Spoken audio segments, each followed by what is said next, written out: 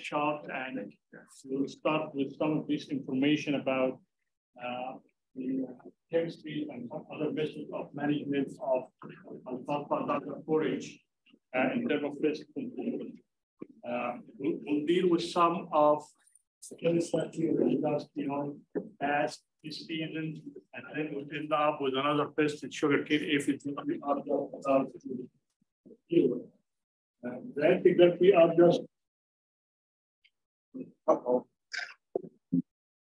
finished with is the alfalfa weevil, and we know it is like one of the most destructive insects here in terms of the yield for alfalfa, and we know that it could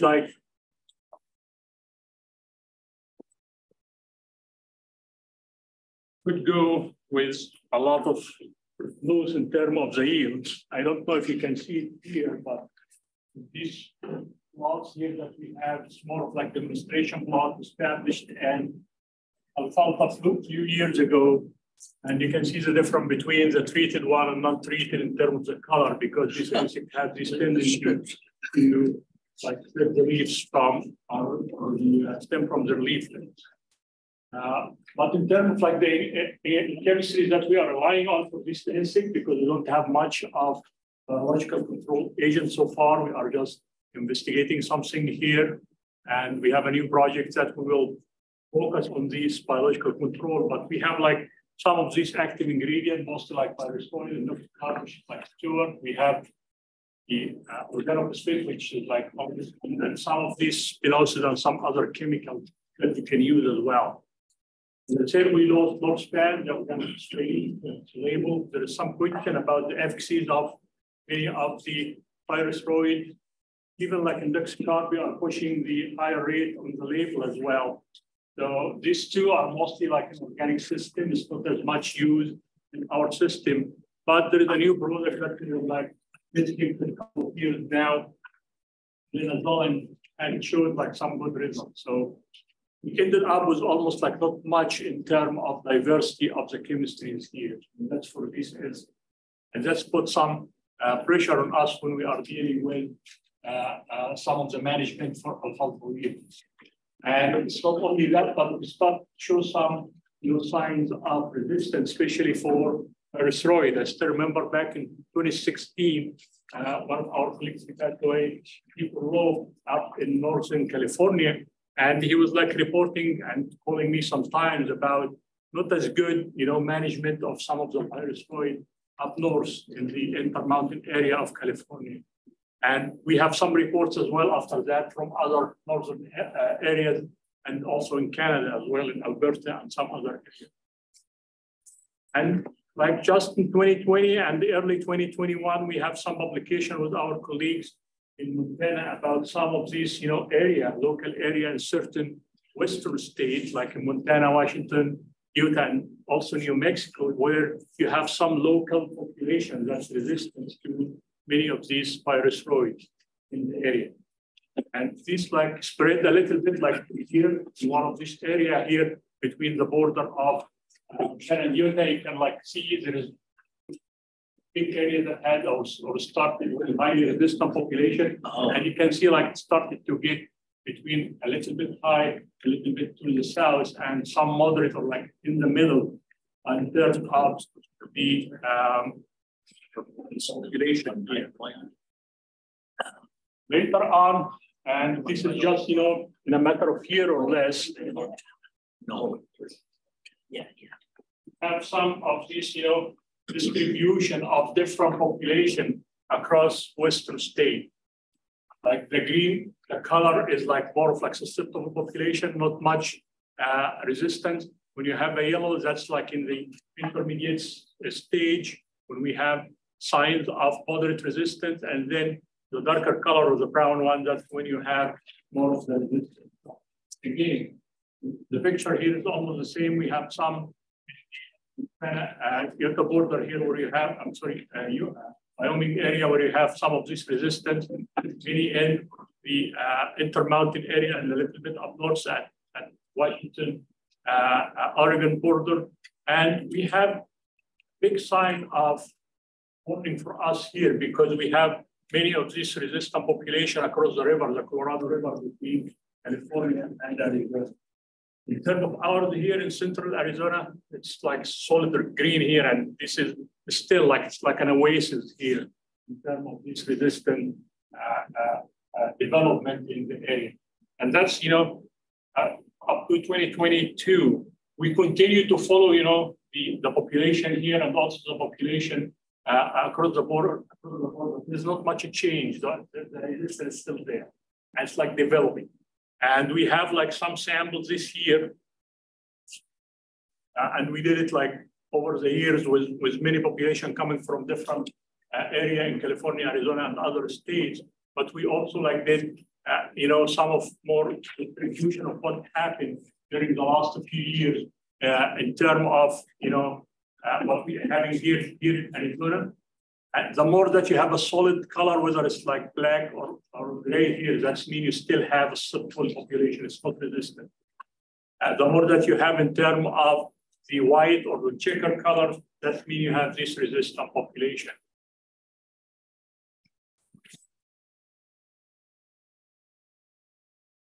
Sorry, did you want that up there?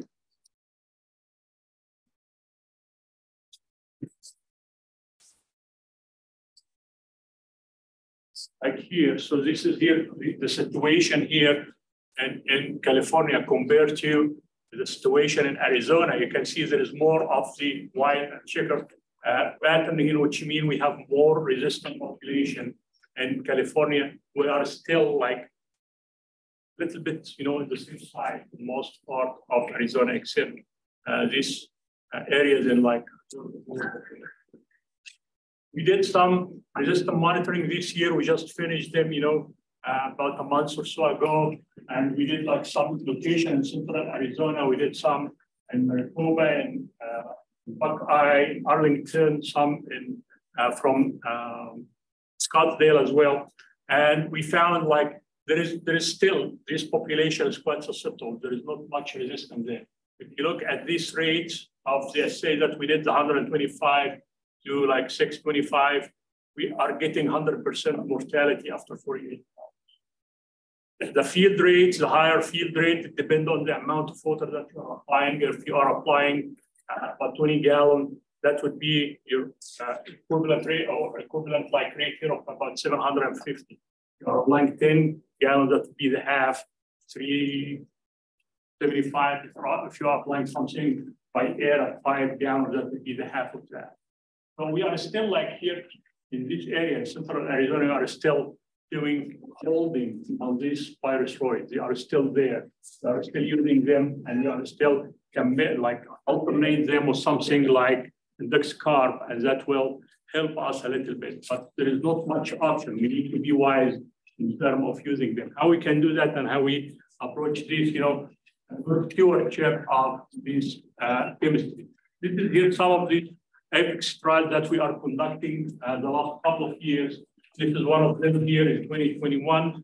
You can see we have, I picked here like an accumulative level of the threshold at 3 large larvae per sweep. And you can see we have number of brothers that are still doing good in terms of holding the population way below this threshold, like Warrior, penicillin as a different rate. Of course, we lost, the cobble because it had the kind of a spray in it, and we also lost top span as well. And we have Decision Steward also working good on holding the population under the threshold.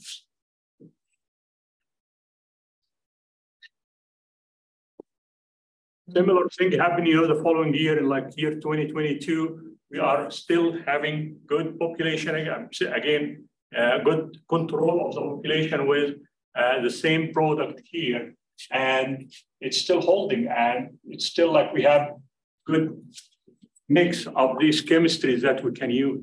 But on the other hand, we have some problems too, because that's happening in, at MAG. This is our exercise at MAG. But I'm getting like a lot of cold, and we are getting samples like these in the season. This has just happened, this season, and you can get, this is only 5 sweeps, and we stopped counting after 100 larvae.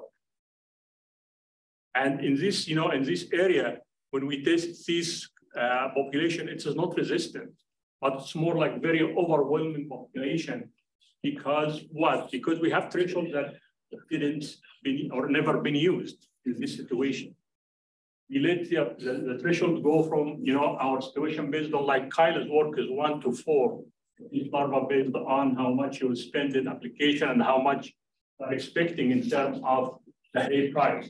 But if you go beyond that, you will not be able with some of these chemistries to manage this insect with a higher population like. So this threshold have been done with like multi-year work, with like kinds like PhD, like the main part of it. We have publication for it. If you want to read them, it's quite entertaining, I think. And it's all based on the large larva here of this insect. And we have even an app for that. So you can go there and you can if you want to scan this QR code, you can go to this app, you can plug in your number in terms of the population you have, the sweep, and then what you expect in terms of the price of hay per ton, and can give you, a population, you make your decision based on. With that, it would be hopefully easy for doing, this kind of managing of this insect with a good stewardship of the chemistry as we have. Because there is a huge difference between, if we go a little bit back, between these numbers here. This is here, this here, your yield. And you are getting very close to 1.5 tons for this one. That's good, right? But with good population or good management, you are getting 2.8.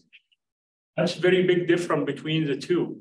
And no matter what, with the price of today's hay, you can justify this kind of management even more than one time a season.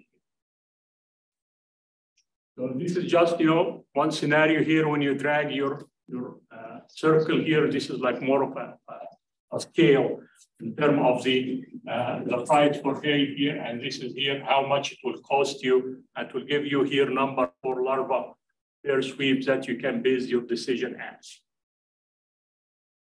This is here more like a video if you would like to see it about some of these trials that we did at MAC, and we just flew the drone over.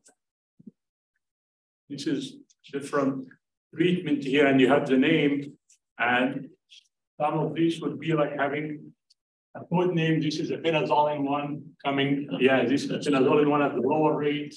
So you can see most of these are still green. You still have some yellows here, but still holding and getting some good hearing for the crop. This is the penazoline at the intermediate rate, the 1.5 ounce.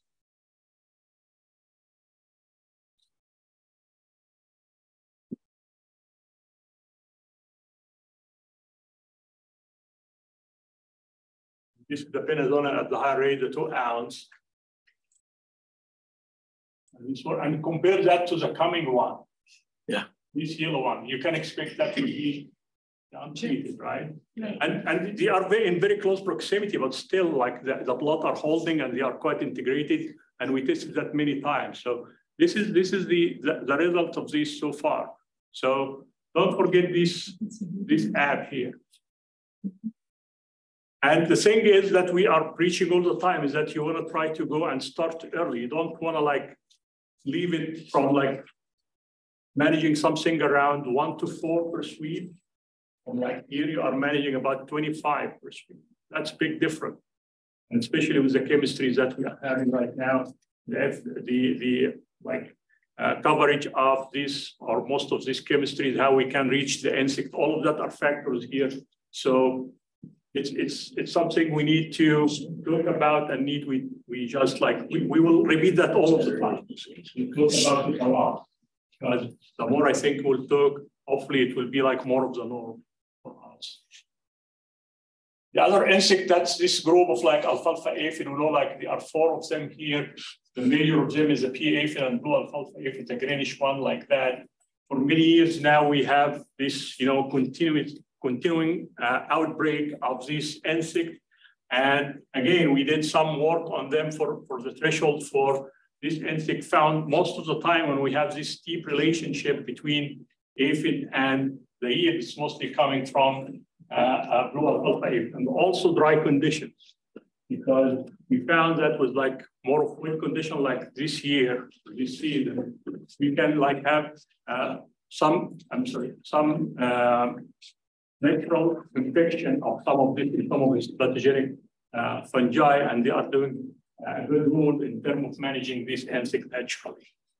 Again, for like chemistries, we are like maybe like having better choices here with aphids. We have many of the selective insecticide as well, so it's not as pressing as the alfalfa weevil, and many of them are still holding and still doing good. As I said, we have many of these, or not many actually, mainly 2 of these entomopathogenic fungi that in our area, they are here naturally, and they are mostly belong to the Idaria species and Zoptera.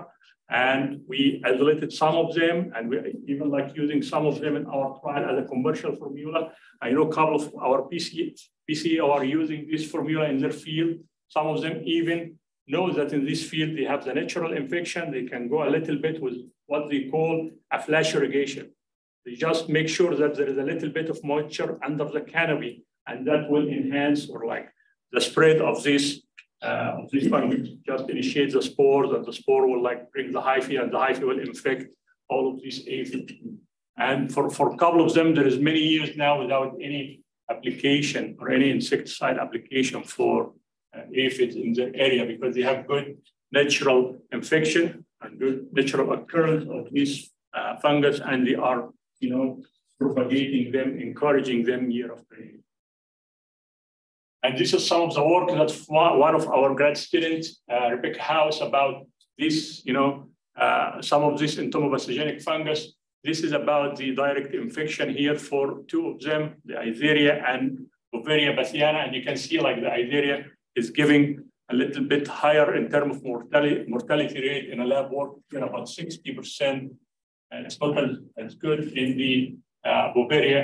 We didn't see much of activities for Bovaria in the field, but we want to see also if there's anything in the lab. In terms of the indirect infection too, and mortality still, Idaria is doing better at about 40% compared to the Bovaria, lower than 20%.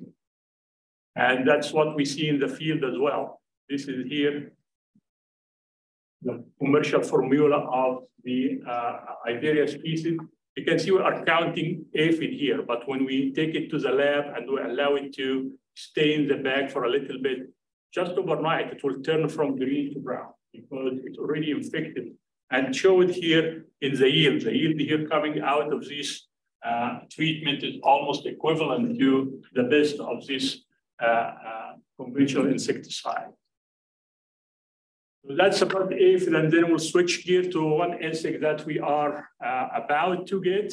Hopefully, like not as high pressure as the last couple of years, but this is like the sugarcane aphid, and we know like it came way back, started like in the east, southeast, like maybe like starting 2013, and then by 2015 it was like in many areas in different states from like Florida all the way to New Mexico, and by 2016 it came to our state here and stayed there.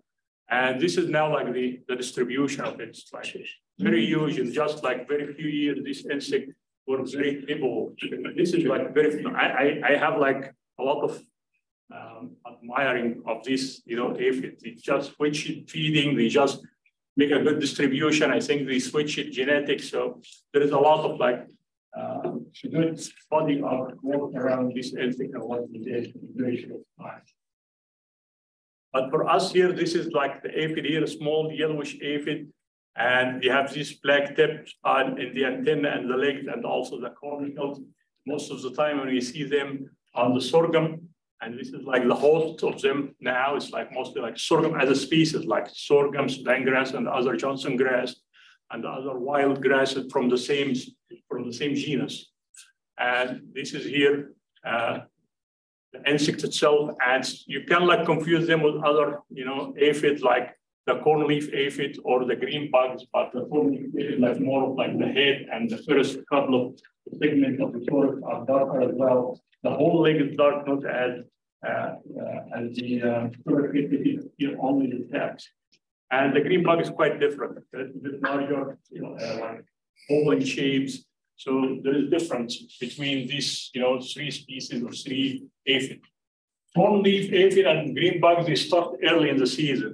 They don't like tolerate much of our heat here. And you cannot find them maybe like after food stage and sorghum. So this is here one of the, a little bit of relief. We are not dealing with three of these, majority one of them. These are some of the symptoms here in our plot. You can see like this aphid is capable of just destroying the whole crop. And even like at certain times when we have some of these, you can see like even here, because of the amount of like dew on the leaflet, you can like end up with a lot of fungus that you can even see on the spike here. So it's quite destructive. We have like mainly two ways, like let's put them three, like two of them are chemical, one, culture. We will deal with the chemical one, and we have like more of like foliar application at the time. We can see this insect, which is mostly here in our area around, the second half of August. And the other one is more of like an insurance control method. That's one thing or one control method that we are applying the insecticide at planting time. So we are actually like covering the soil around the seeds at the planting time to make sure that it will be there if the infestation or the insect come up later in the season. So this is some of the data here over a couple of years that we have for the foliar application and what we call the injection or the amphora injection application. So you can see here, like we have group of these selective insecticides that are working quite good on putting the population at check. And this population is quite varied year after year. So like here you can see like some of these are the accumulated population of these insect can reach like 400 per leaf. That's very high, but still, compared to the 500, which like we think like the threshold here, it's still doing good. This is here, same year, but for the amphora injection. This is the method that we are treating, the soil and the seed at the beginning of the season and wait and see. And we do it mostly with Savanta. That's what we do at the beginning. And we do it like at 3 rates, one at like 1 ounce, 2 ounce, 1 ounce, 2 ounce, and 4 ounce of Savanta at the beginning of the year. This is like the new formula of Savanta back in the days. This was like double that, 2, 4, and 8. And we also like do that with foliar application to see if there is any difference. So far, like the injection itself is quite good by its own. If you add the foliar, it will give you a little bit of relief, but we don't see that. Foliar application only is comparable to what we see in the previous slide. And as you can see here, like it's almost like we are putting in the 500, but many of these foliar injection put it back way to maybe under 200. So it's a little bit better than the foliar application for this year when you are comparing year to year, almost at the same location. In terms of, again, in 2021, the foliar application is completely different here because we have much rain at the time. And if you look here, the threshold that we put here is quite lower. It's only like 60 cumulative here. And you can see like majority of the insecticides are working quite good at that. But it was different here. And we didn't even like see much difference in the years because it was very low population. In a year like that, the amphora injection would be like an insurance you never need.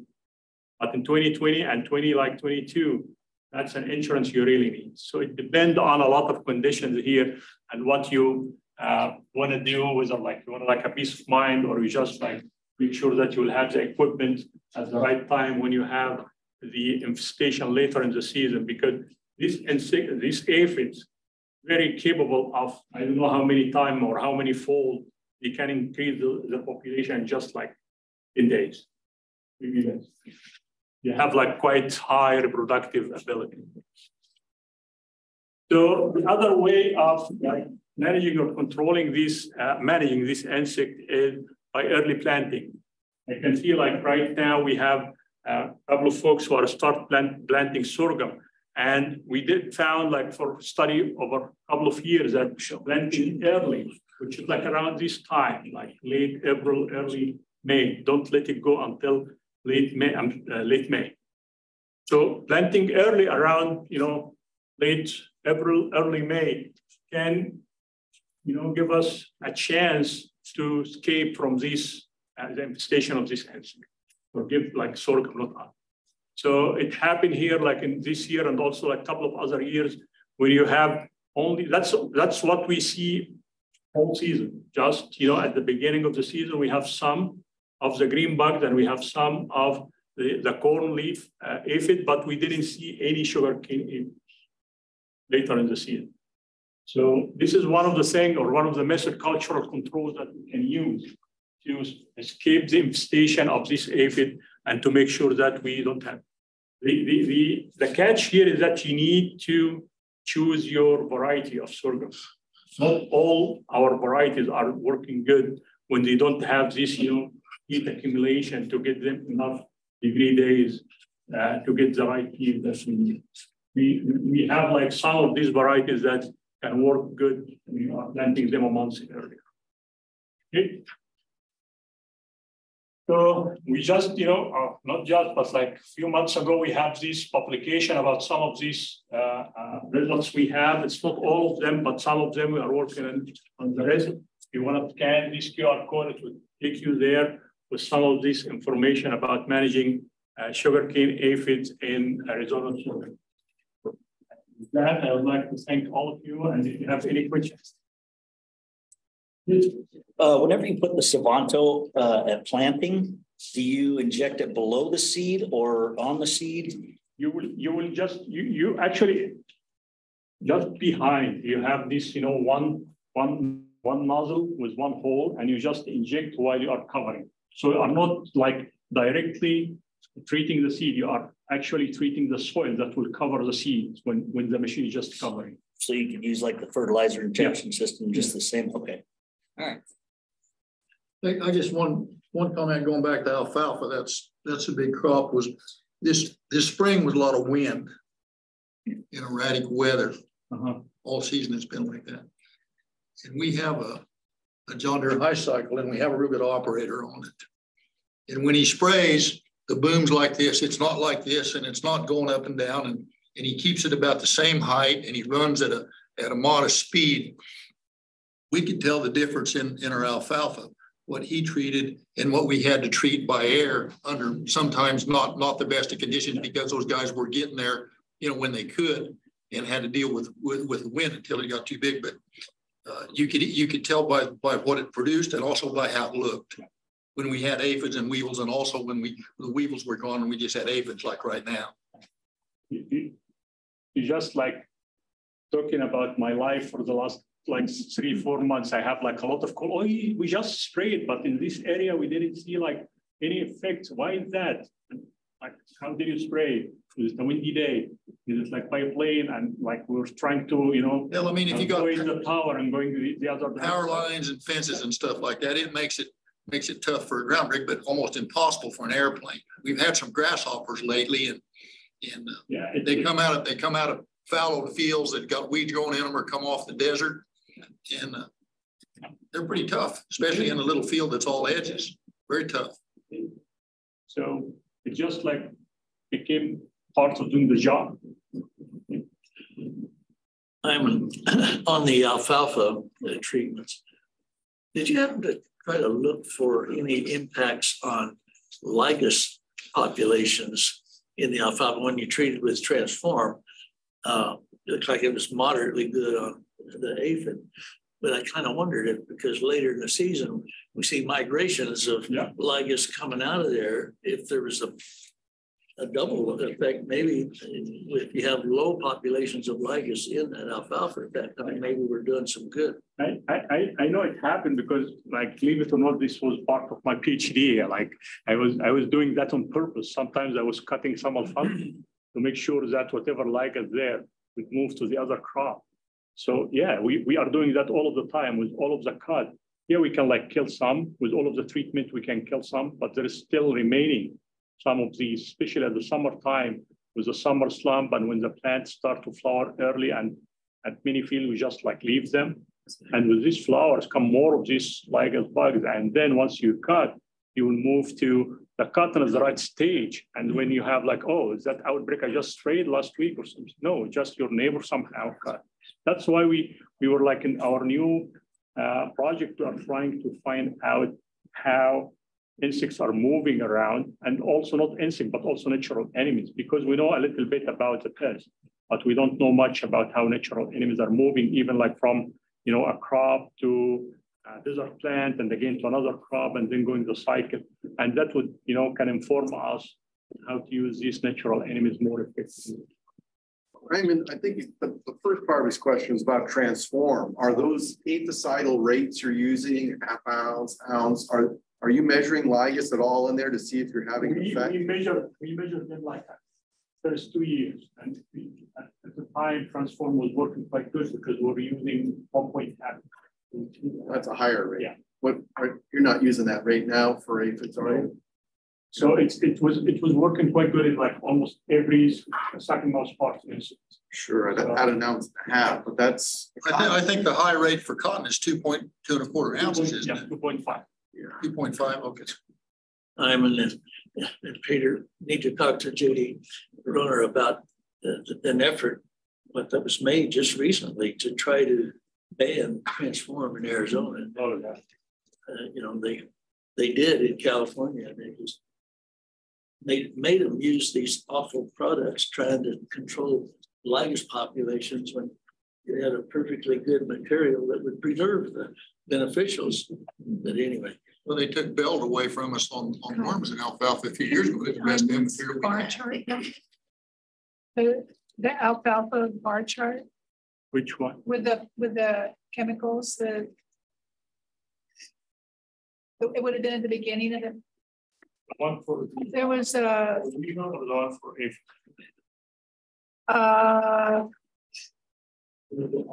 Yeah, that's the one. no that one maybe. That's one for more people that we will. Another one. Was there a bar chart though of different chemical efficacies in alfalfa? Yeah, maybe it's that one. You'll see it there. There's those two. Go up one. That one. Maybe that's the one I want to see. It's horrible.